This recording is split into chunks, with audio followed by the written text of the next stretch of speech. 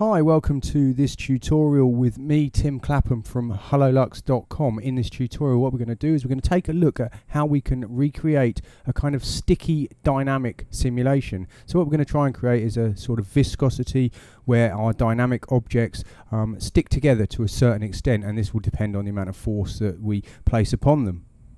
So here we are in Cinema 4D, and I'm going to create this from scratch, but I'm going to create a fairly simple example of this technique, but hopefully it'll be something that you can use in your own projects. First of all, I'm going to come up and just add a sphere. With the sphere selected, let's set the radius to be 10, and just to speed things up a little bit, I'm going to reduce the segments down to 12. Now we've got render perfect active, so even though it looks slightly faceted, if we render, it's going to render perfectly. So we can just reduce the number of segments to speed up any redraw in the editor. What I'd like to do is create a mass of these in a kind of grid array, but I want them to be almost in a honeycomb pattern, so they're as close as possible. And to do this, I'm going to use a cloner object. So with the sphere selected, hold down the Alt key, come to the Mograph menu, and add a cloner. If we just press O to frame that, you can see that at the moment all of our spheres are distributed along Y using a value of 50 centimeters. I'm going to reduce this down to 10, and I'm also going to increase the count to, say, 20.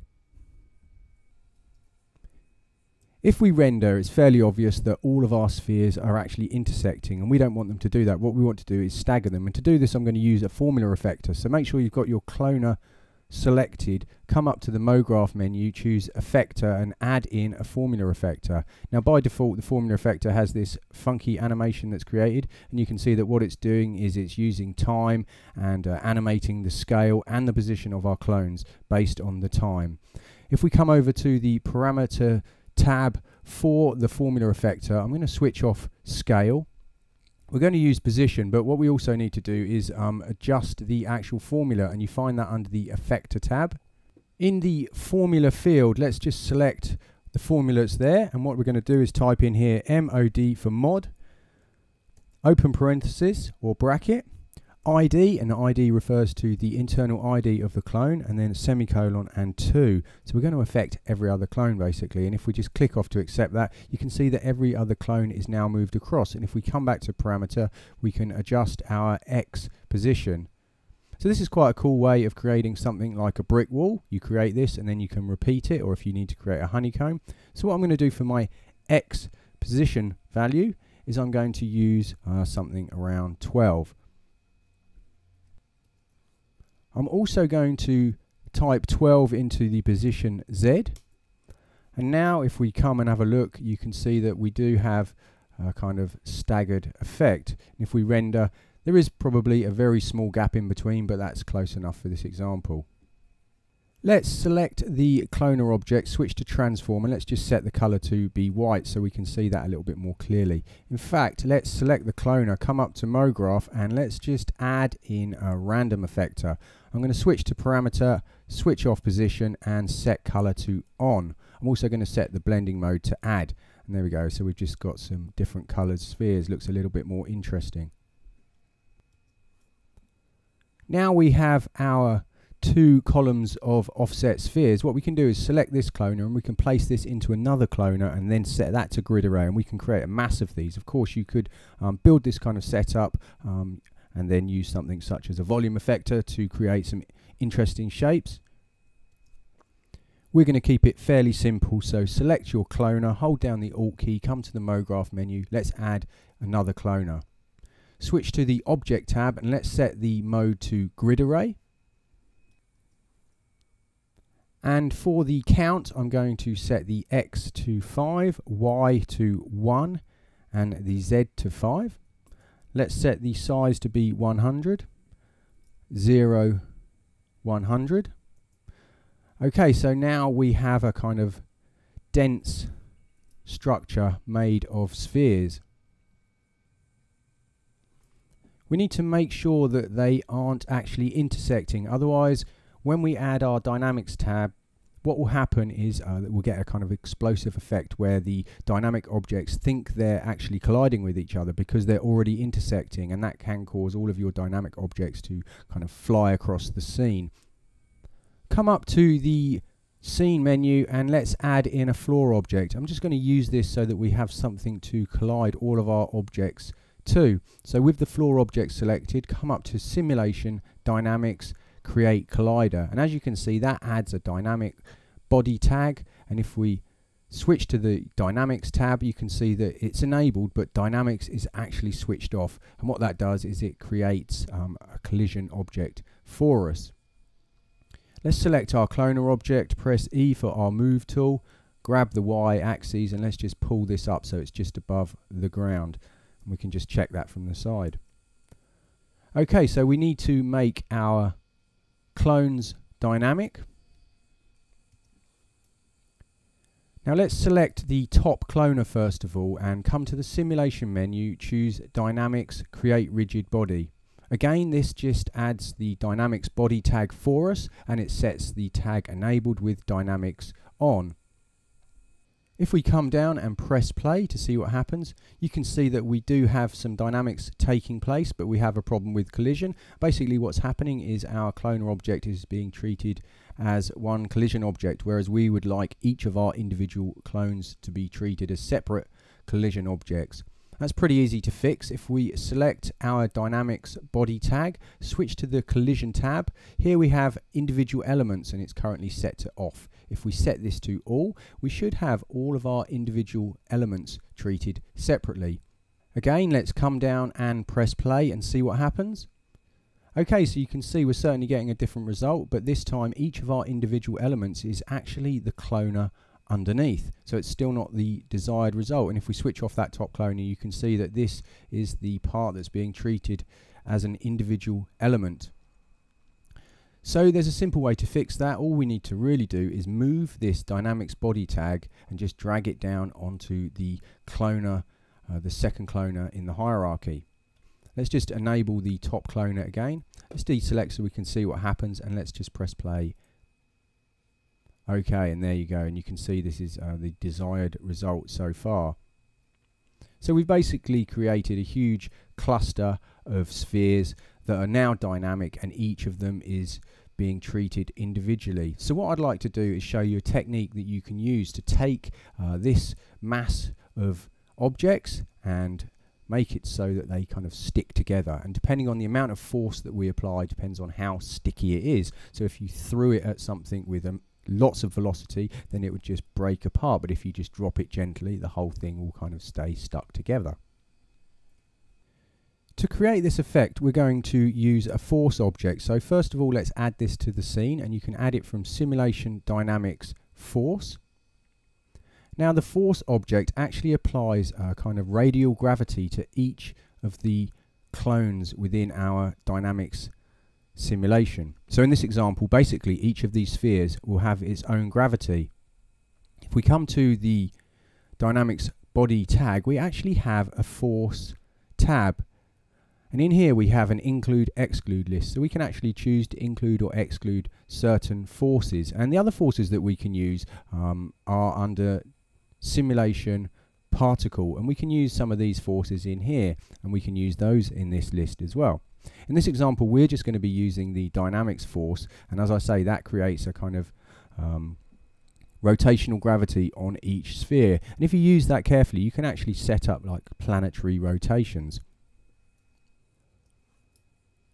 Let's come back to the force object and let's have a look at the parameters that we have in here. So we have a strength, a damping, respect, mass, and we also have the option to adjust some fall off.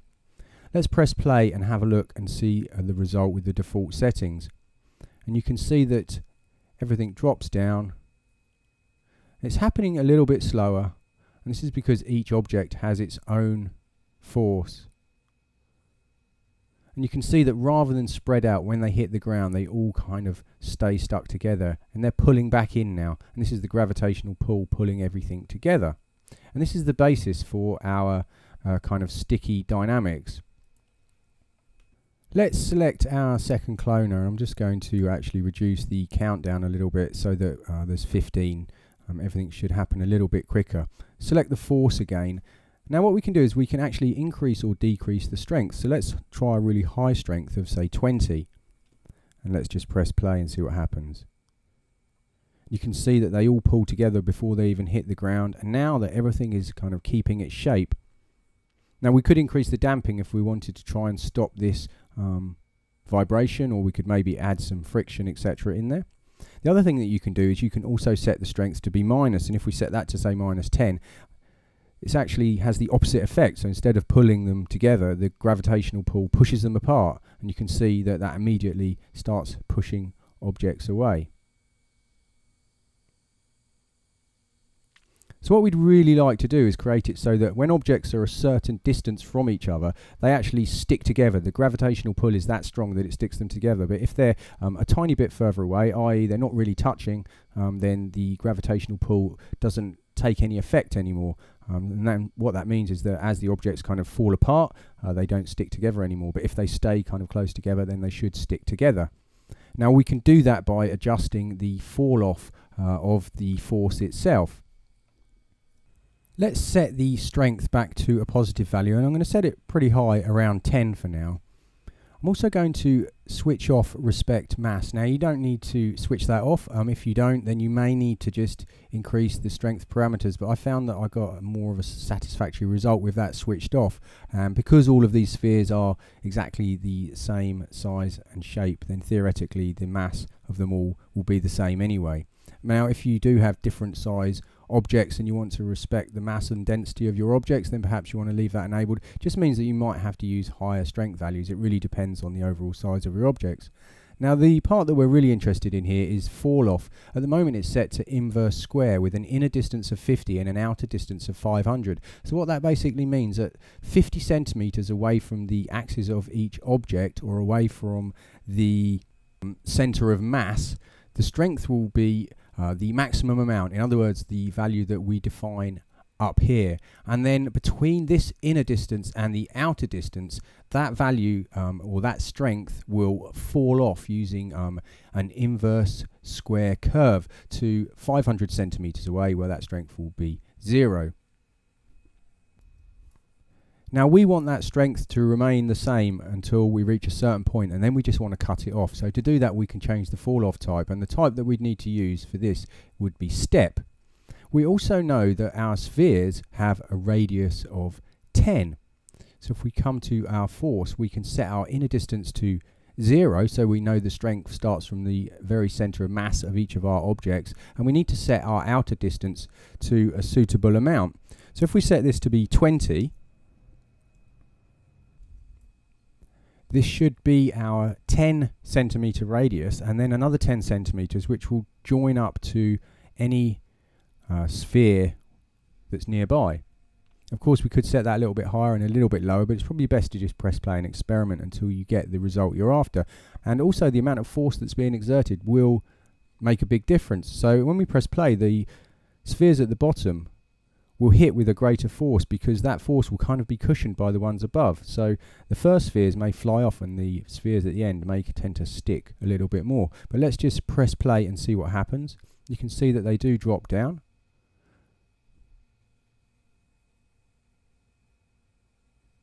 So we're not really seeing much stickiness so far in this scene.